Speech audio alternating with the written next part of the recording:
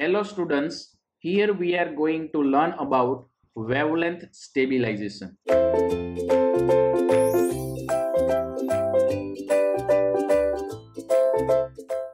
So the wavelength drift due to the temperature variation of some of the key components used in W system is quite small. So consider the typical multiplexer and demultiplexer made of silica or silicon. So have temperature coefficient 0.01 nanometer per degree Celsius. So in case of DSB laser have temperature coefficient is like 0.1. So the DFB laser source used in most system is a key element that must be kept wavelength stabilized. So in the practice, we consider that it may be sufficient to maintain the temperature of the laser fairly constant within a plus or minus 0.1 degree Celsius.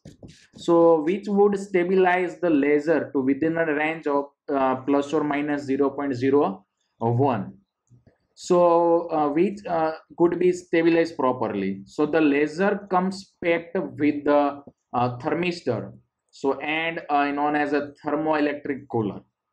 So the temperature can be sensed by monitoring the resistance of the thermistor and can be kept constant by adjusting the drive current in the particular T cooler. So the laser wavelength can also change because of aging effect or over a long period of time. So the laser manufacturer usually specify this parameter typically around plus or minus 0.1 nanometer. So the small portion of the laser output can be tapped off and sent to the wavelength discriminating element such as optical filter called as a wavelength locker. So the output of the wavelength locker can be monitored to establish the laser wavelength, which can then controlled by adjusting the laser temperature. So depending on the temperature range needed, so typically consider as a minus 10 to 60 degree Celsius, clear, for equipment in the central office.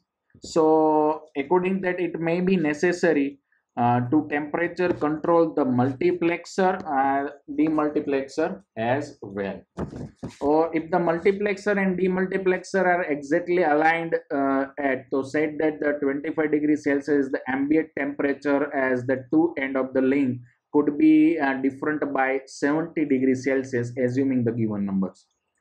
So the temperature coefficient considered as a 0.01 nanometer per degree Celsius, we could get a 0.7 nanometer difference between the center wavelength of the multiplexer and demultiplexer, which is clearly intolerable if the interchannel spacing is only 100 gigahertz.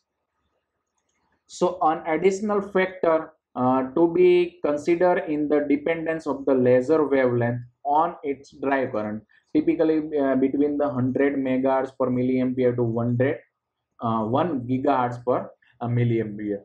So a laser is typically operated in one of two modes: constant output power and constant drive current. So and the drive circuitry incorporate feedback to maintain this parameter at constant value. So keeping the drive current constant ensure that the laser wavelength does not shift because of current changes.